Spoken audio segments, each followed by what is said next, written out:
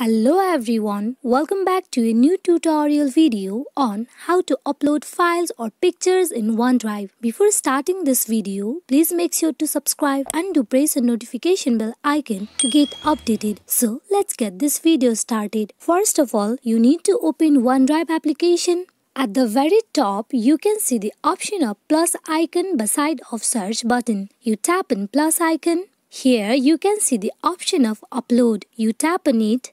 Here you can choose or select any pictures or videos or also any other files you want to upload it in your OneDrive. As I am going with a picture, tap on it, uploading to files. Here you tap on files icon.